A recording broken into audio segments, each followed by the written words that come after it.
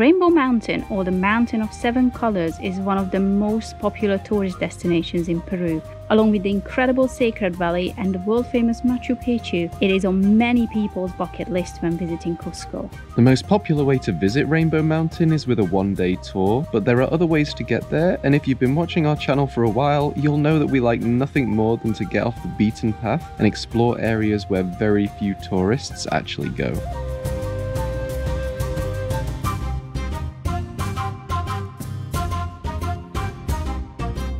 There is so much more to see and do here in the Andes than just Rainbow Mountain and Machu Picchu, and we want to experience as much as we can. So instead of doing the one-day trip to the Mountain of Seven Colors, we're actually doing a two-day hike, which is going to take us around Ausangate, which is the highest mountain in the Cusco region. We're going to go all the way up to the glacier, around to the other side, camp overnight just below Rainbow Mountain, and then get there nice and early tomorrow morning to see it in all its glory. So yeah, it's going to be a tough couple of days, but we're really looking forward to it. This is going to be the highest elevation that we're going to be hiking at here in Cusco, so we've saved the hardest till last, I think, or at least the highest altitude till last. We're gonna have some breakfast now and then get on our way.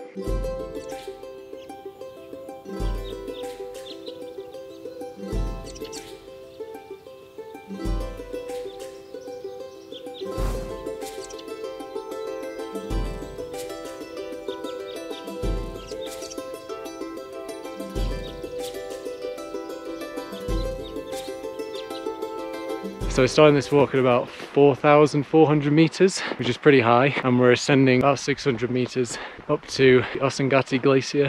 When we get up to the top, we'll be about 5,000 meters, which is the highest that we'll have been on this trip. To be fair, the path's pretty flat, pretty gradual, so not struggling too much just yet. But check out this glacier. It's amazing. About another hour to go till we get to the glacier.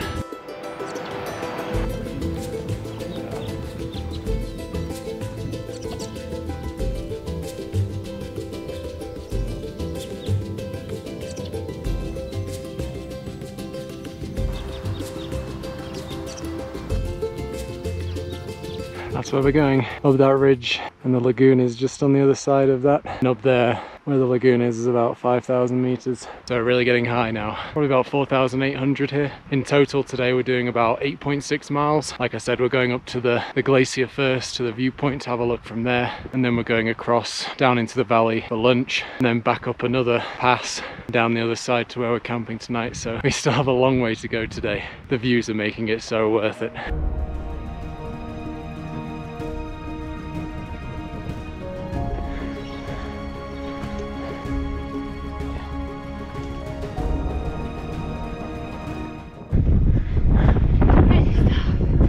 This might be the hardest thing we've done yet. I don't know why. Because we're so high. The lagoon from an angle, like a horse. Very pretty. Yeah. I wish I wasn't panting like a dog.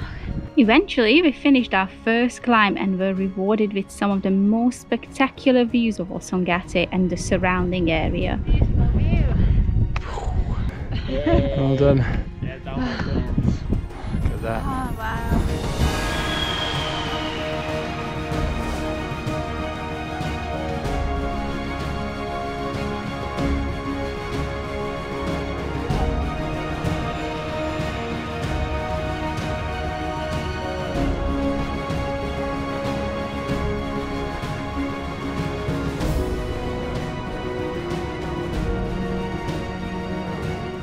Very cold up here. I'm glad I brought the mask now.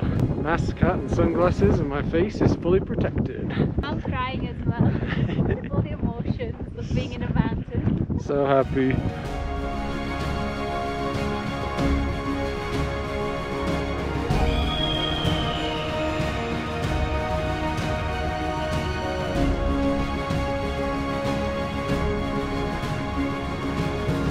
Bye bye glacier.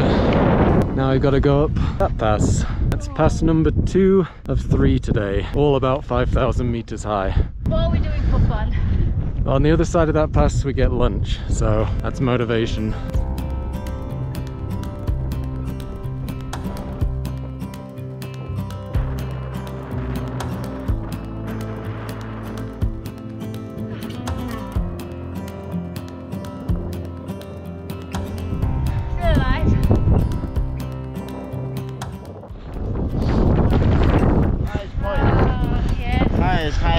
Nice. Made it. Pass number 2.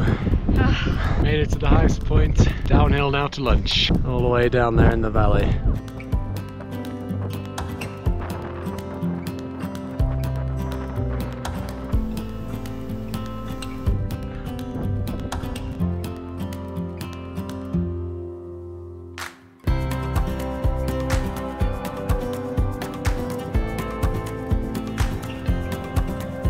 We continued our descent, passing some more incredible scenery along the way, before finally arriving to our lunch spot for the day. Well done. I'm very tired. Yeah, me too. I'm knackered. Congratulations. Well done. So we've reached our campsite, which is over there behind us where the red tent is. You can see where we've walked today. We started down in the valley there. We walked up here all the way around to the glacier and then down around to here. It's really not that far, but our legs really feel it. That was by far the hardest day of trekking that we've done, period. We've now got a decision to make, so we're going to have lunch just here, and then after lunch we're going to see how our legs feel. But we're either going to camp here for the night, or the other option is to hike up the pass here over the other side and camp over there. It's currently almost 4 o'clock, so if we did do that, we'd definitely be hiking a little bit in the dark, and our legs feel very, very tired, so we're not sure right now what we're going to do, but we're going to have some lunch first and then figure it out afterwards.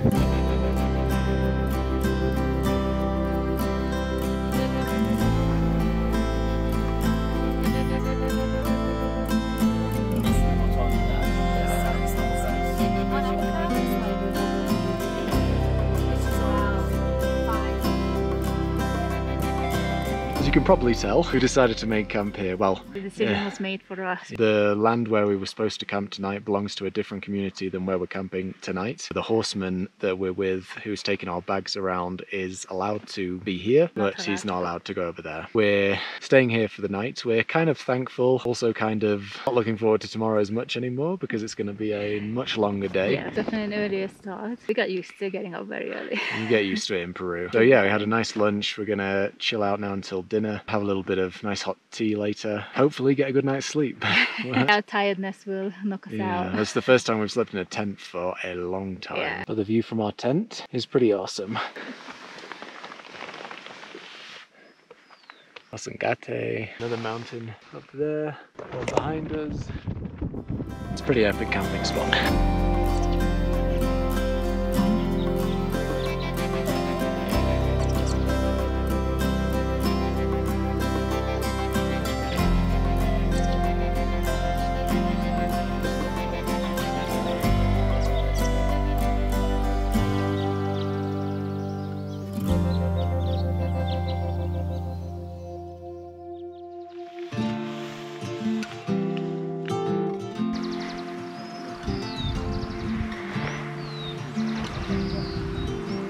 Good morning and welcome to day 2 of the trek, the day we hopefully see Rainbow Mountain. The sun is just coming up behind us. It's very beautiful. But it's freezing right now. I can't feel my toes, my fingers on my face. It's really hard to breathe as well. Yeah, it must be like minus something. In this cold air, it's just really hard to breathe. We're gonna take it real slow, make our way up this pass. This is one of 2 that we've got to go over today. This first one and then down, and then the second one up is gonna be the Rainbow Mountain one. And then from then it's all downhill. So you just gotta survive these 2 uphills.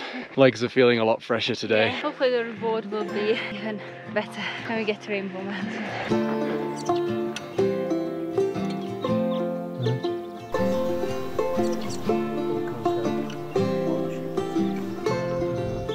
That was beautiful.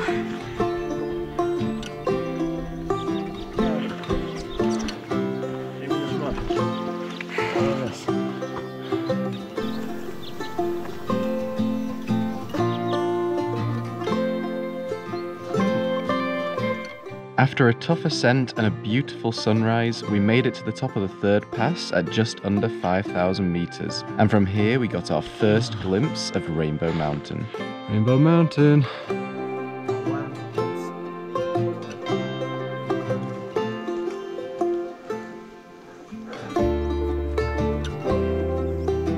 Bye bye Ausangate. Hello Rainbow Mountain. One last push to the mountain. Let's do this.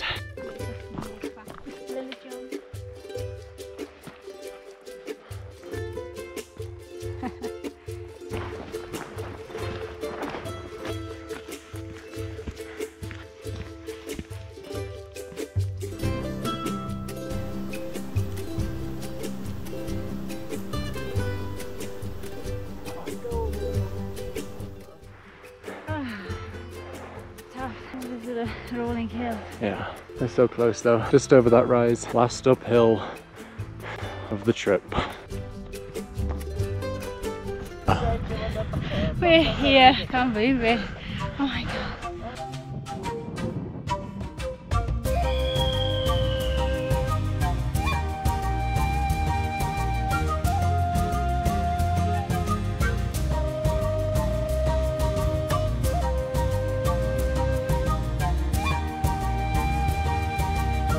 We made it to Rainbow Mountain!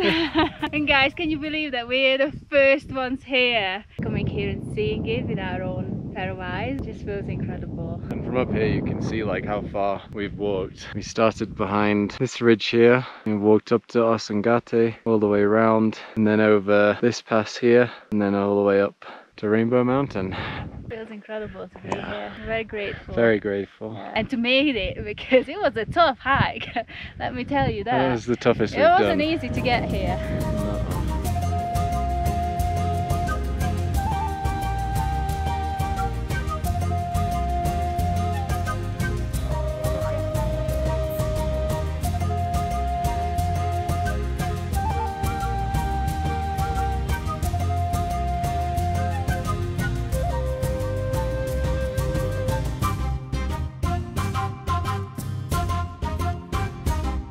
The 360 views you get from here is like one of my favorite views so far, honestly. I didn't think you get this good of views from up here. No, I only thought you get like the iconic view, but look at this. It's just amazing. You can literally see for miles every direction. You see all these ranges around you and worth every drop of sweat we took to For get sure. here. And you can also see the Red Valley over here behind Rainbow Mountain. It's supposed to be a lot less touristy over there. Quite pretty, you know, it kind of looks like Mars.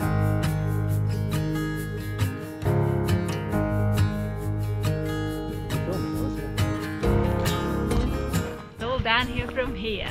Yes, over to lunch. Yesterday I was cursing myself a little bit when we were climbing up. I was like, why are we doing this? But now I'm like, I could just do it all over again. The feeling is just, so much energy I have now.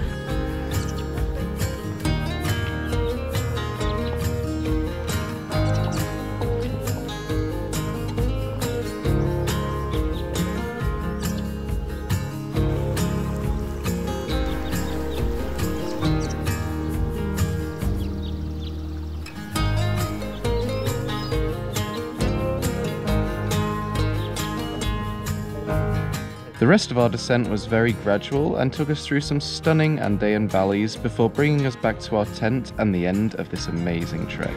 Made it back. Yes. And here we are. Yes. Hey.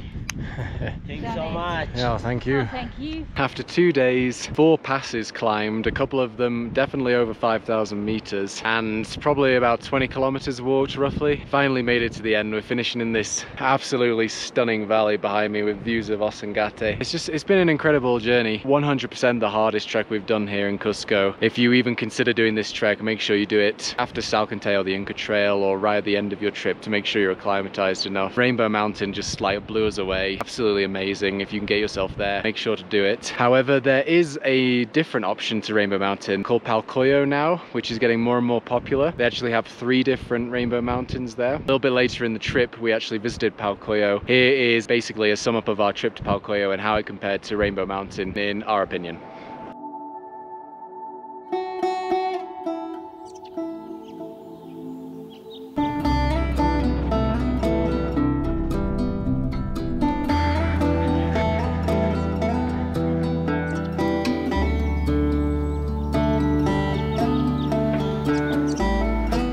So pretty here, but there are so many people.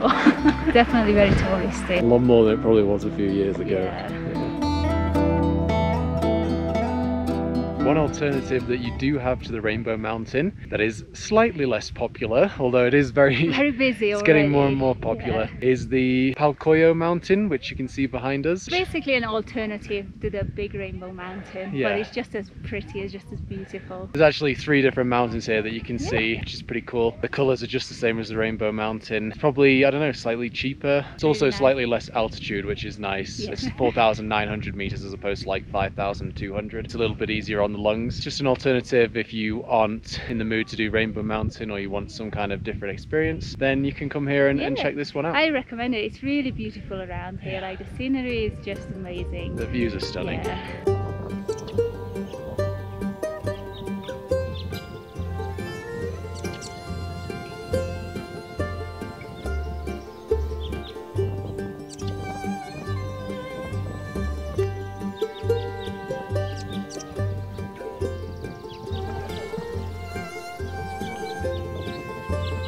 So this whole landscape just reminds us a lot of Skye in Scotland where we were last year. The landscape's very similar, especially to the terrain up in the northeast of Skye. Very, very similar landscape. Looks like just layers upon layers of rock on top of one another. Really cool. There's another place here. It's not just the 3 Rainbow Mountains, called the Forest of Stone, which we're heading up to right now, which looks pretty cool because we saw it on the way up.